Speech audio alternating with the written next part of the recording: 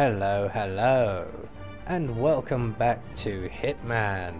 And in this series we will go back to where it all started, and this time round we will focus on completing as many of the challenges as we can on each and every one of the primary Hitman targets, with maybe a few interesting bonus kills on the way.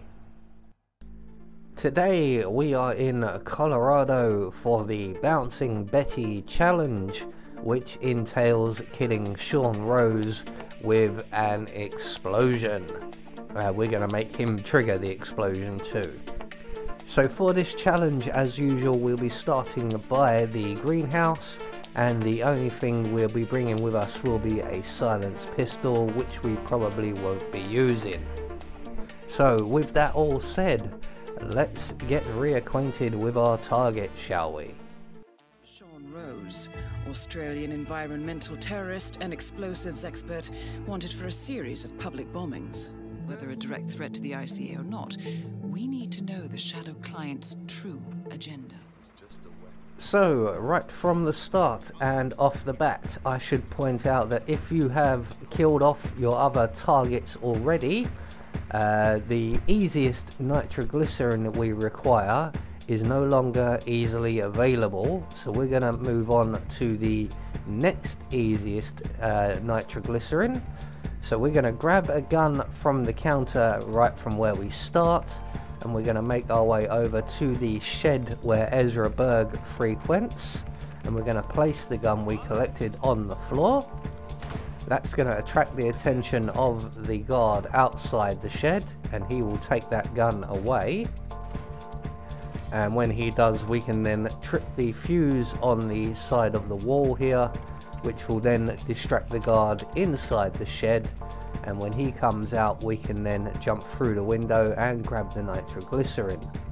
Now, the easier nitroglycerin was right back where we started, and all we have to do is turn off a generator, much like we did with the fuse box on the wall, to distract an enforcer away. But because we've taken out the other three targets, there is now an extra guard there who normally isn't there.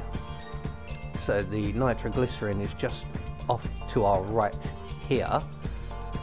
But as I said, there is an extra guard who will not move. So getting the nitroglycerin from the shed is the next easiest option, and once we have that nitroglycerin, we need to make our way over to the demolitions area. We're going to vault in through and out through the windows here into this area, because we will now be trespassing. We're going to make our way around to the hay baler, turn on the radio. That's going to attract the attention of one of the demolitions experts, and when he comes over to investigate, we can render him unconscious and take his outfit. Now, when you render this guy unconscious, approach him on the left hand side so that he is more behind the hay bales when we render him unconscious, and then dump him in the baler. Once we have that done, we can take his outfit, and we are going to cross the demolitions area.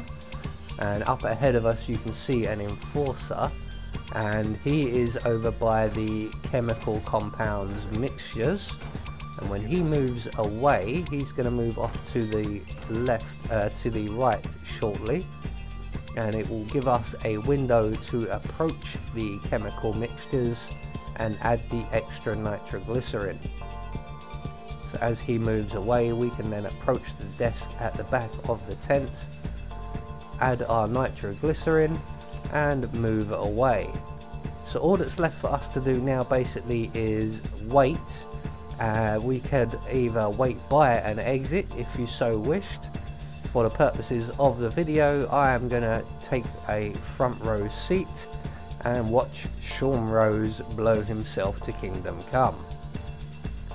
So eventually the enforcer at the munitions tent will apply the added explosives to the safe, and Sean Rose will come along, inspect those explosives as he is doing right now, and then do a test detonation.